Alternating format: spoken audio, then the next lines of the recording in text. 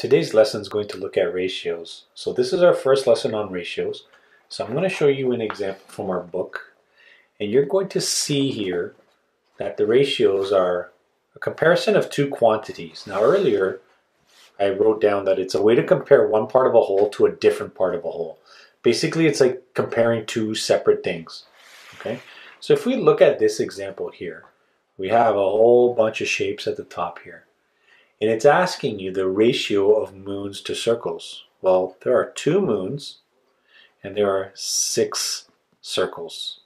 So we would do the same thing for the next one, triangles to moons. So triangles, we see that there is only 1 triangle and we know that there are 2 moons. So there would be 1 to 2.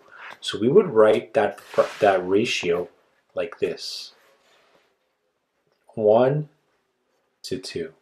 We'll do ratio of stars to squares. So stars, we see that there's 1, 2, 3. So there are 3 stars. And squares, 1, 2, 3. So this ratio we would say is even. There are 3 stars and 3 squares. That's an even ratio. Squares to circles, well, squares we know there's 3 because we just counted 3. And circles, well, we know that there are 6 because we already did that. So for every 3 squares, there are, for every 3 squares, there are 6 circles. Okay, if we go squares to moons, squares, we know that there are 1, 2, 3. So you write this as 3. In moons, there are 1, 2. So 3 to 2. And the last one is squares to figures. So figures means all of them. So there are 1, 2, 3 squares. And the total figure is 1, 2, 3, 4, 5, 6, 7, 8, 9, 10, 11, 12, 13, 14, 15. Okay, so that's how you would write a ratio. Now I want to look at this one over here. This one was squares to moons. Okay, so squares there were 3, moons there were 2. So I'm going to remove the book for now. I want to have a look at this one. So we knew that there were 3 squares and 2 moons. Okay, based on this ratio, we know that there were 5 total objects that we were looking at. So this is just like a fraction. How many of them were squares? Well, we would write 3/5. And how many of them were moons? Well, it would be 2/5. So now what we do in ratios, we're just basically comparing the numerators. That's all we're really doing. Okay, I don't like this example here, so let's ignore it for now. But that's what all of these are doing here. So this comparison was 1 to 2. How many total objects were compared here? There were 3. 1 to 2. So we're really just looking at that right there. Okay, let's look at a sports example right now. So in sports, we see a ratio all the time. And that ratio is wins to losses. So for the Raptors here, 58 wins to 24 losses. In this case, it doesn't matter if the first number is bigger than the other one. In this case, it doesn't matter at all. But we are able to determine how many total games they played.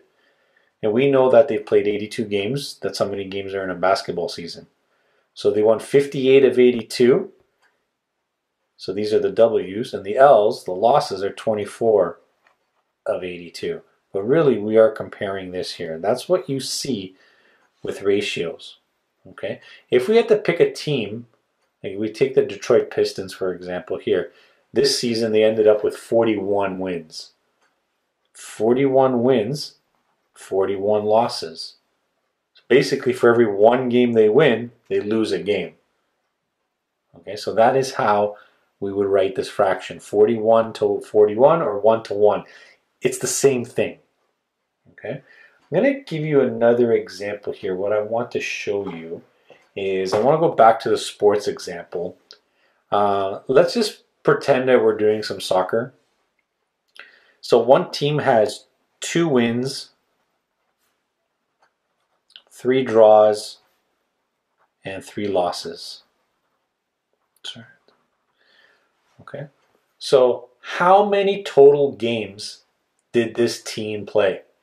Well, we know they played 8 total games. How many wins do they have? Well, they have 2 wins. Let's compare it to another team.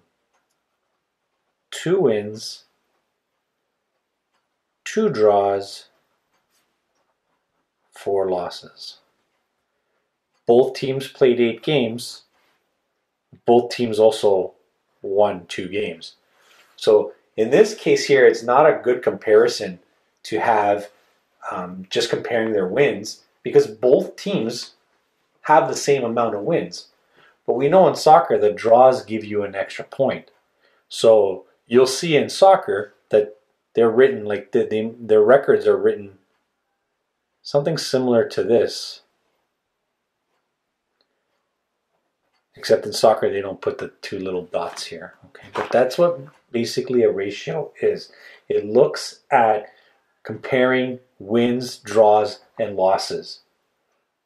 Another example, one more example that I'm going to give you today is going to be, well, in our class, for example, the easy example, because we have a split class, grade 6 to grade 7. We have 16 grade 6s to 10 grade 7s. So we are able to determine through this ratio how many total students are in the class. We know that there are 26 total students in the class. Another one I can give you is, you'll see this a lot in your examples, vowels to consonants. What is that? Well, we all know what a vowel is. Vowel is A, E, I, O, U. And consonants are all the other letters. So if we took the word band and we had to compare vowels to consonants, well, 1 is a vowel, 3 are consonants. There are 4 letters in the word band. If I had to take the word school, there are 2 vowels here. 1, 2, 3, 4 consonants. And we know that there's 6 letters in this word. Okay, if we take Canada, 3 vowels, 3 consonants.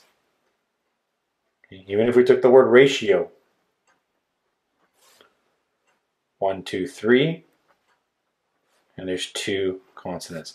So this is our mini lesson on ratios. I will have another video to explain other things about ratios. So I will see you in the next video. Bye-bye.